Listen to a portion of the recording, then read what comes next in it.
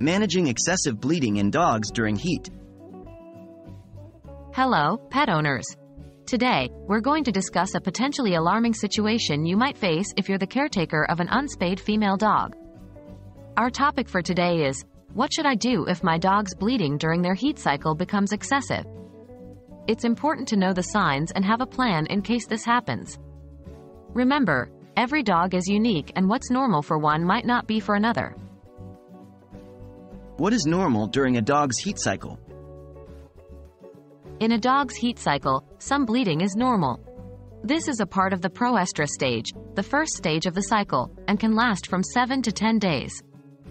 But how much is too much? The bleeding at the start of the heat cycle is usually heavy but then gradually decreases.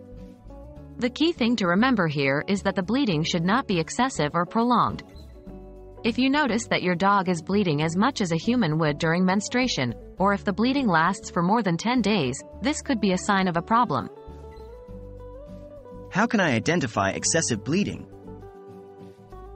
Excessive bleeding might look like a large amount of blood, or blood that is getting progressively heavier instead of lighter. If your dog's bedding, favorite spots, or any area where she rests is regularly soaked with blood, it might be excessive. Additionally, if your dog seems weak, tired, or more lethargic than usual, it could be a sign of blood loss. Any behavior changes or signs of illness in your dog during her heat cycle should be taken seriously. What should I do if my dog is bleeding excessively? Immediate veterinary care is crucial if you suspect your dog is experiencing excessive bleeding during her heat cycle. Don't wait for the cycle to end. This can be a sign of serious health issues such as a uterine infection or a hormonal imbalance. While waiting for veterinary care, try to keep your dog calm and comfortable.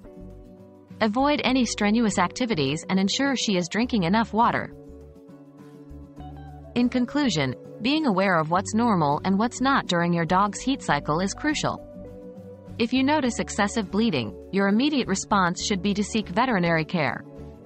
It's always better to err on the side of caution. Your dog's health and well-being should always be your top priority. We hope this video has been helpful and has empowered you to take the best care of your furry friend.